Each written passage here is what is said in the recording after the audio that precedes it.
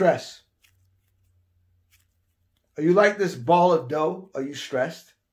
Is everything squeezing you into a little ball of stress? According to WebMD, 70 to 90% of all illness is stress related. Stress is literally right now killing people. Stress. I'm going to share with you 3 things in just a moment that's going to help you not to be like this Play-Doh, constantly being manipulated by the stress. Honestly, the things that are happening around you and the people, those are stressors. Stress is something that we have control over. We don't have to be stressed out. Don't be conformed to this world, but be transformed by the renewing of your mind. Then you'll be able to prove what the good, acceptable, and perfect will of God is. That's what we have to remember. We don't have to let stress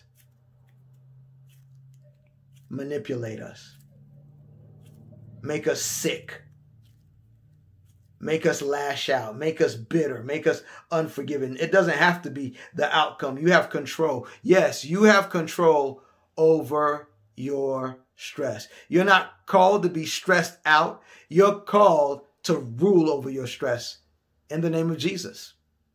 Remember that.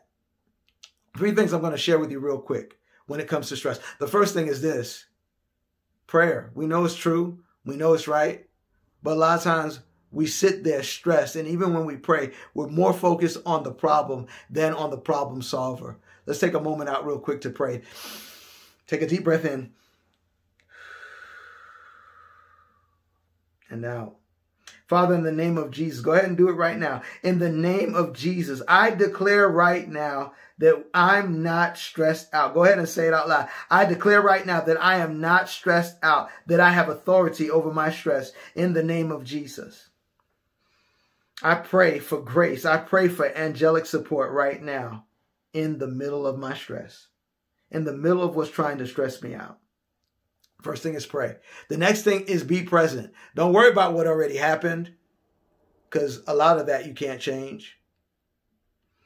And don't worry about the future. Don't worry about what's yet to come, because you're not even there yet to change that. Worry about now. Be present. When you're present, you'll receive ability, creativity, skill to deal with whatever seems to be stressful. God will give you a plan to deal with your stress if you wait on him.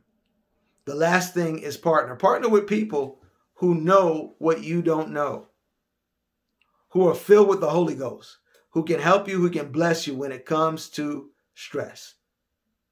I declare right now in the name of Jesus, the cancellation even of that spirit that is trying to haunt you and hunt you down and cause you undue stress. I cancel the assignment of that spirit that's trying to bring you stress in the name of Jesus. And I know even those situations around you may be trying to crush you, maybe trying to break you down and cause you to feel overwhelmed. But right now I declare you are not overwhelmed. You're an overcomer in the name of Jesus.